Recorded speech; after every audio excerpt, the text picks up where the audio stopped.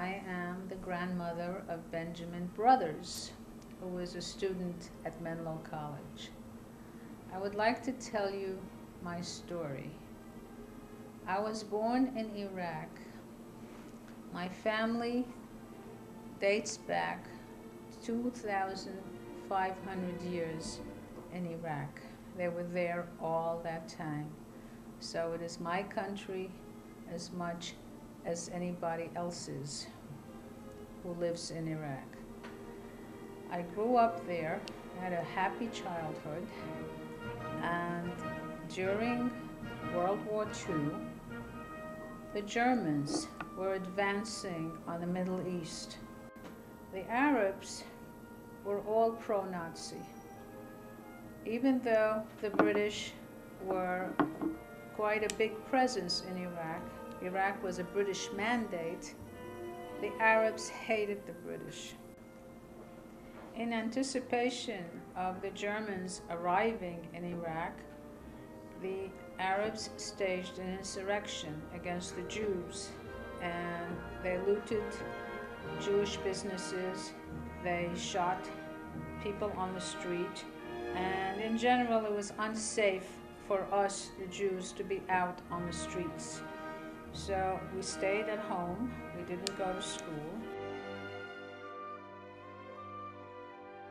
My father decided it was not safe for our family to stay in Iraq any longer, so he sent us, the family, to India, where really it was quiet, nothing was going on, there was no war. So we took a ship to India, but being that it was wartime, it was not safe to travel by ship. There were mines everywhere. A trip that ordinarily would have taken 1 week from Basra, Iraq, to Bombay, India, took 3 weeks because we had to travel in convoy. We were surrounded by ships, British warships, as well as a minesweeper that preceded our ship. In any case, we eventually got to India, and we settled there. A year later, Japan entered the war. As a result, Japan was marching through Southeastern Asia with a great deal of success, and before you know it, they were in Burma. Burma is right next door to India. In the meantime, things had settled down in the Middle East. There was no war there. Everything was quiet and peaceful, so my father decided we should go back to Iraq at that point, and we did. But all along we felt one day we would like to come to America.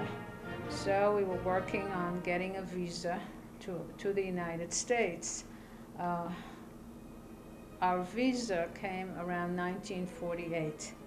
But I also want to point out that in 1947, the United Nations approved the partition of Palestine, and half of it was to go to the Jews, and half of it was to go to the Arabs.